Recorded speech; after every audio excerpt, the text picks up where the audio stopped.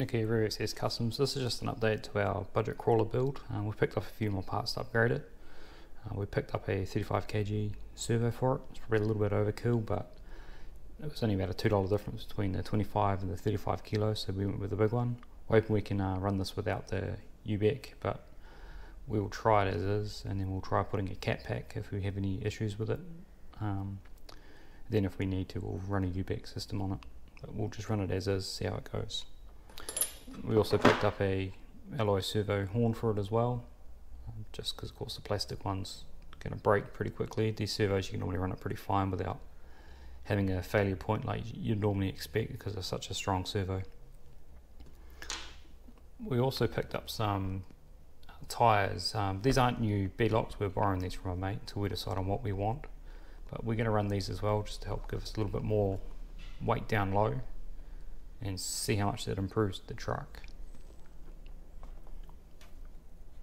And finally we picked up an 8000 milliamp 2S LiPo for it. This is probably once again a little bit overkill, but for some who don't want to have to worry about charging batteries if you're going away, this is going to give you such a long run time. I mean, we got about an hour out of I think it was a 1400 NIM pack or whatever the stock one was. But of course, running the bigger servo is also going to drain the power a little bit more. So obviously we're going to change the Dean's plug over to an XT60 as that's what we run on everything else. So let's get these plugs changed over and then get everything installed.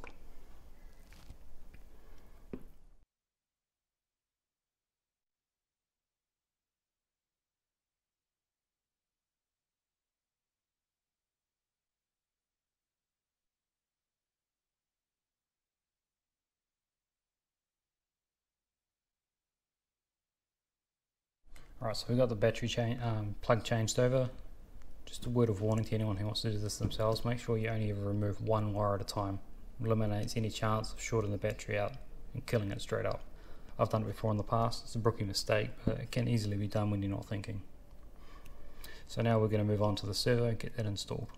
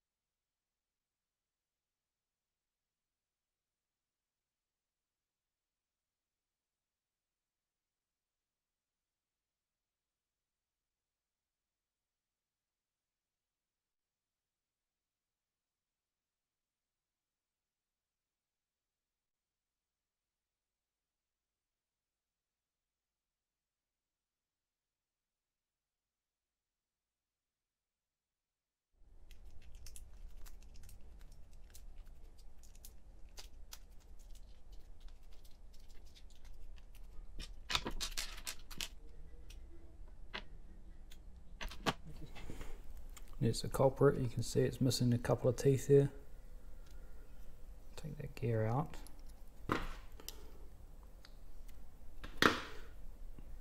See a few teeth floating around in there. Once again, this is why you don't put a cheap plastic servo in something that's designed to, to go up hills.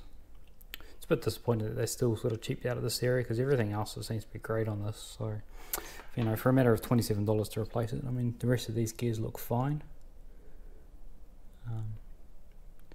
But yeah, like I said, $27 you can get the 35 kg one, which is awesome replacement for it.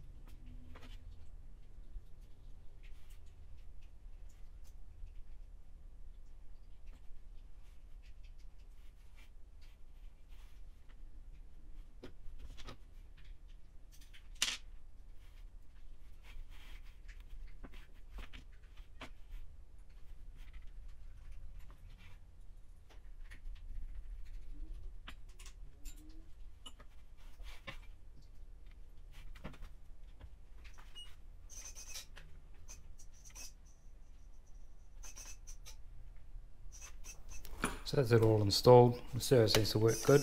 We've just adjusted the EPA so it doesn't overturn.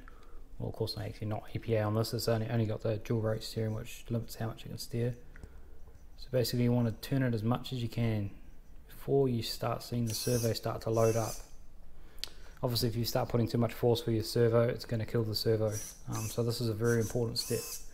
Even this is only a basic controller, you still got your you can adjust the steering on how much it actually goes. On more top end controllers, you can actually adjust how much left to right steering, because the steering isn't always the same left to right. As you can see, it actually steers more this way than it does the other way.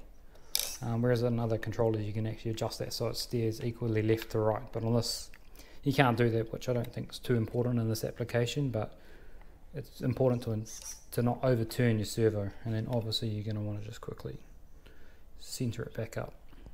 So we've got this all ready to go again. We're hoping to get a couple of mates together and run it against the SEX102 and Traxxas TRX4. We put these tyres on as well because of the fact that they have them as well, just trying to level out the playing field to see what this actually can do against a well-known branded machine.